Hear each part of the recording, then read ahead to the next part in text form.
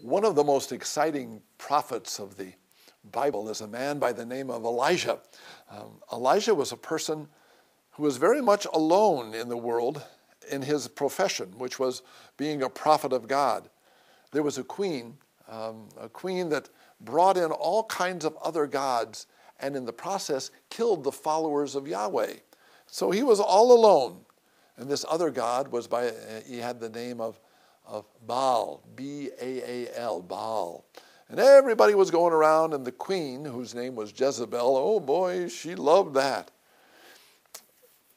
But Elijah was a person who was called to speak for the Lord even when he was a minority, even when everybody else seemed to be going in another direction. He stood up for the Lord and said, yes, God is right.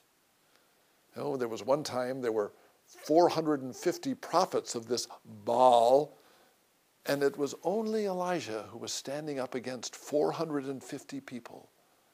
But God was on his side, and because of that, he had the courage to say the truth, to say the expression that came out of his heart of his love of God in a real way. The message of Elijah is important for us during this time of Advent. We're called to be people not just going along with everybody else, and sometimes you might think of that as you're going into shopping and just kind of moving along with everybody in the crowd. We're called, like the prophet Elijah, to stand up for what God says. And what does that say?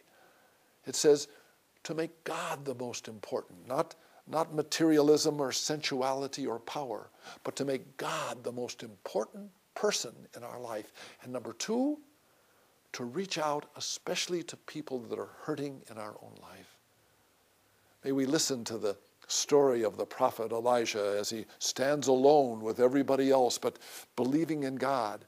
May we have that courage, may we have that strength to love God and to love others with all of our hearts. Now may Jesus' love for you always make you smile.